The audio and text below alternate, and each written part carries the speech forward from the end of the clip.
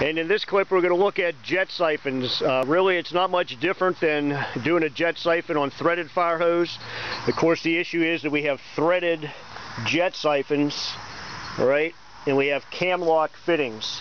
No problem. Remember, there isn't a direction to the suction hose. It doesn't matter what end of the suction hose has the jet in it.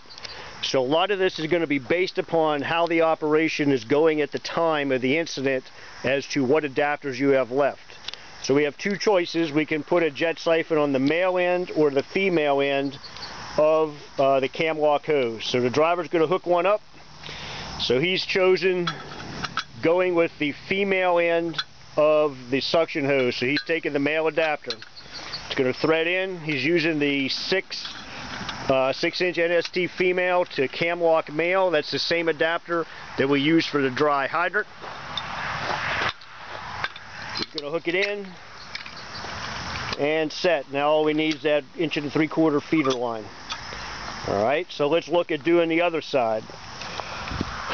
For that one, he is going to use the 6-inch NST female to the 6-inch CamLock female, and that's going to be for hooking up to the male end of the CamLock suction hose.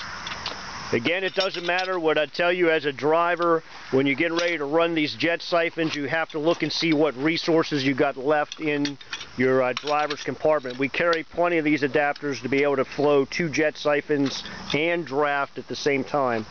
That's going to be the case on both rigs, so there shouldn't be a need for, hey, I'm missing an adapter.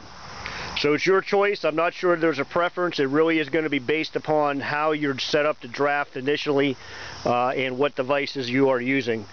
You can go either with the male end or the female end. And like I said, just take a moment to think about what all equipment you're using as to which one that you go with.